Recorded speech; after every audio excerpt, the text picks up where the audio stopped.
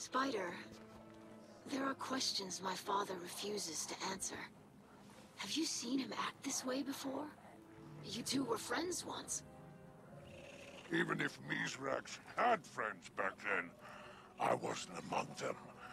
I couldn't possibly speak to his behavior. You're being evasive. Oh, evasive? I prefer to think of it as coy. Well then, your father was unpredictable.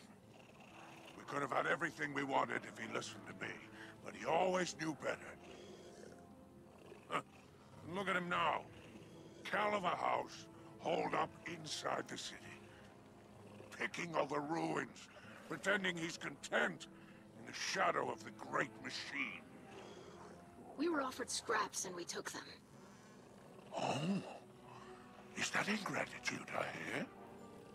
I do not call the truth ingratitude, but enough of who my father is. Who was he?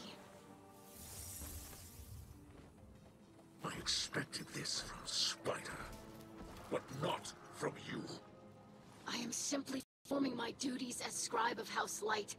I will gather knowledge regardless of who would keep it from me.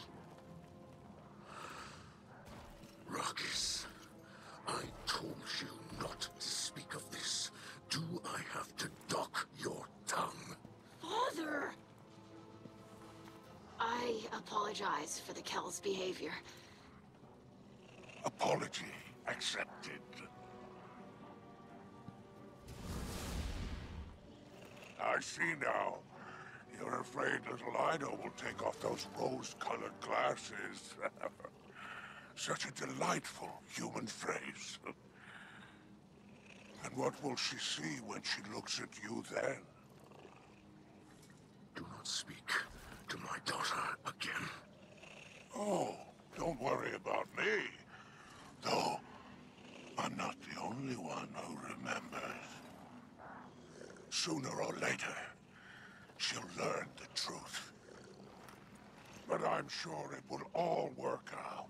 After all, what is it you say? The light provides.